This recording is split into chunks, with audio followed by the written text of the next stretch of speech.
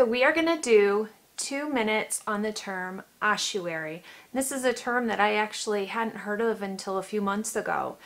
And it is a chest, box, building, well, containment unit for skeletal remains or cremated remains. So in the US, we're starting to see that cemeteries may have ossuaries on their premise, and essentially you can have like the memorial service, and then that box of cremated remains will then be placed down into this vault under the ground, never to be seen again. Oak Hill Cemetery in the DC area has one of these, and I've been asked about some in some other areas of the country as well, just to explain what this is and what happens.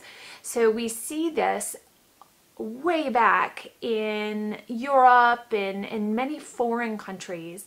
They have ossuaries that were maybe in churches or underground. One of the most famous is the catacombs in Paris, where over 6 million bodies or sets of human remains in their skeletal form are buried beneath the streets. There's 186 miles of pathways and tunnels where the bodies are. There is also an ossuary in France that has over 130,000 soldiers buried in it of French and German heritage.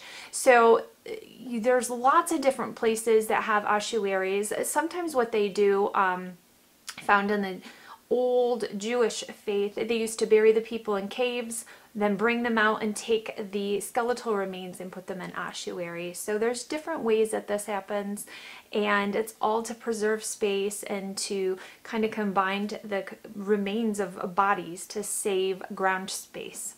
So 2 minutes on ossuary.